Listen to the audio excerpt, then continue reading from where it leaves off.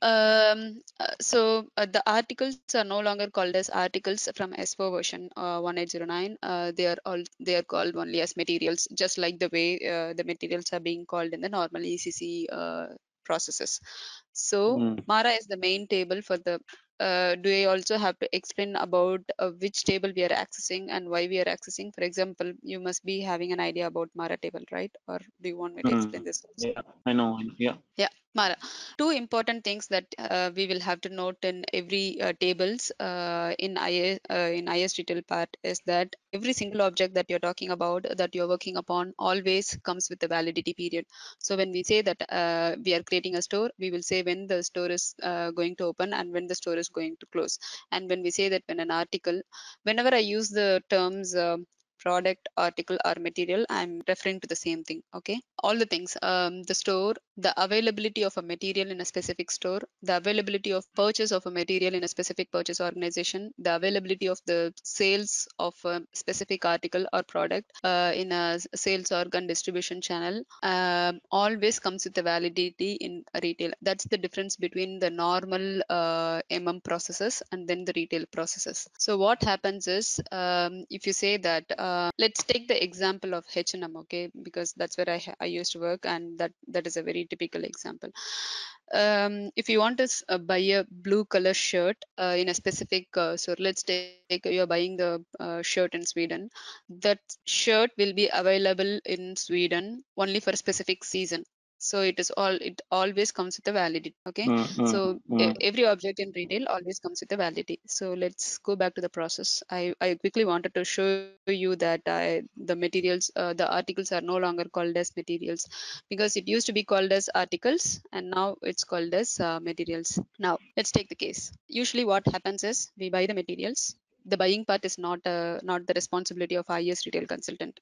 Okay, the material master, the store master, and then the pricing and promotion part. These are the major activities that IS retail consultant will be doing. So we buy the materials. So materials will be a text. We buy the materials and we sell them in the stores. That's the major activity that can happen in any retail space, right?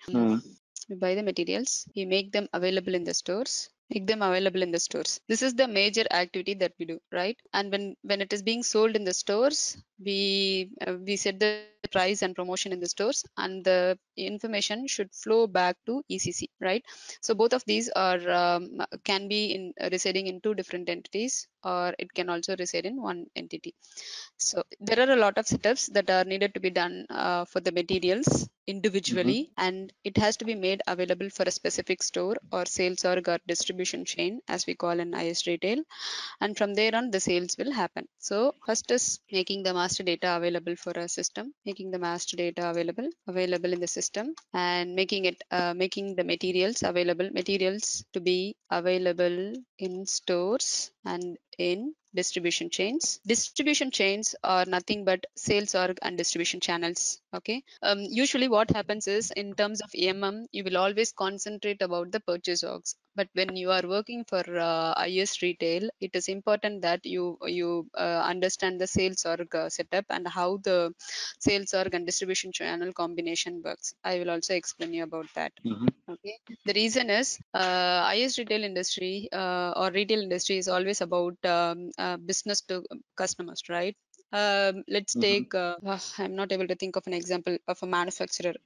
Let's take Dell, for example. If Dell is procuring something from, I don't know, the Intel company, they will always be doing the business between the Dell and then the Intel company, right? That's a B2B business to business. There only business collaborates. But when Dell sells it to the customers, it becomes a B2C organization.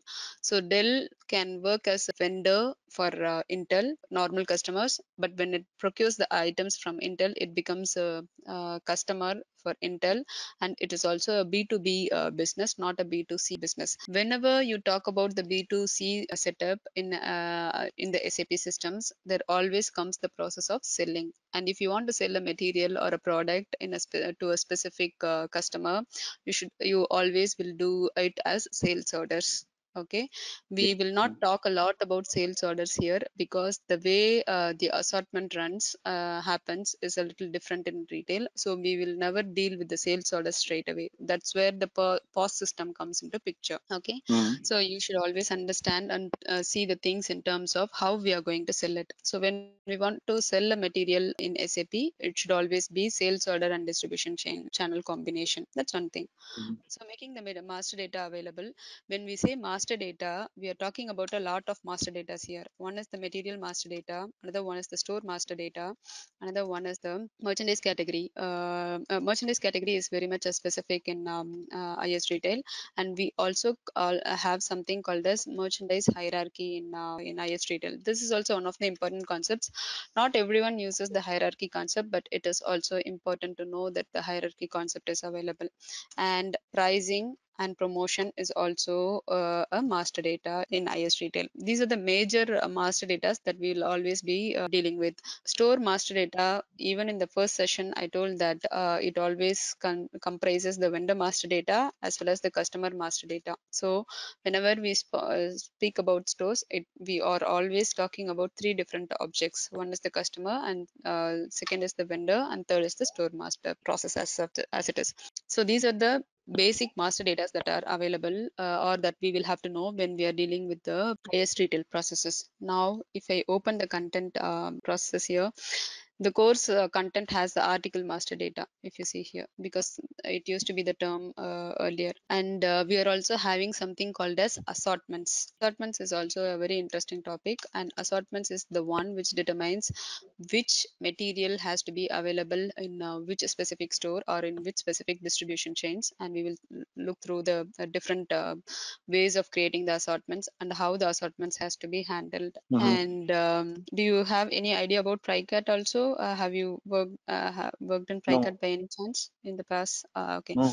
PryCat is nothing but the price catalog item. If you, for example, if you go to Tanishq in India today, they will give you a catalog, right? The catalog will Yeah. comprise of the item as well as its corresponding price. For example, if you want to own a retail store in your own place, for example, if you own something called as Sai Retails, and if you plan to sell Nike and Adidas shoes, for example, what you will do is you will Mm. look through the catalogs of Nike and Adidas, and you will not buy all of those, right? You will buy, for example, if they have 10,000 models of shoes from Nike, and if they have 10,000 models of shoes from Adidas, you will look through their catalog, you will look through the prices of those specific materials, and then you will order the ones which you are interested in, right? This Exactly. Yeah. information of prices, catalogs, and price catalog along with the material information is called as PryCat information.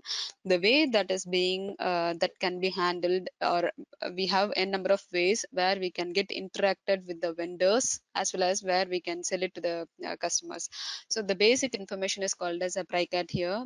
Price catalog together is called as PryCat. So these are the Mm-hmm. major master data that are available in SAP IS retail process. Not, it is not restricted only to this. Okay, sometimes we also have seasons being created as master data, but these are the major ones which we should be aware of. So as IS retail consultants, what we will have to know is how the materials are getting created, how we are going to create the material, and how the setups and configurations are to be done in the system for the materials is the first part. And where are we Mm-hmm. going to sell those materials? Are Mm. we going to sell it in stores, or are we going to sell this in distribution centers, or are we going to sell it straight away to the customers? How we are going to sell the materials to the customers, in which place? So that's what the store master data defines about. And when we have to sell the materials or our products in specific store, it should also carry the pricing information, right? It should also, for Mm. example, if you're selling a shirt, blue color shirt, let's take for an example, you should also give the information of the size of that shirt, right? For example, Yeah. if the size is 42, you should give the information about the size. And you should also give the information about the color of the shirt. You should also give the information about, let's take, you have to give the information whether it is a full hand shirt or if it is a half sleeved shirt. That information also you should give. So what kind of specifications that you're going to give for your material is also something important, and the setup of the material master data plays a very major role, and we will look through all of the configurations for that.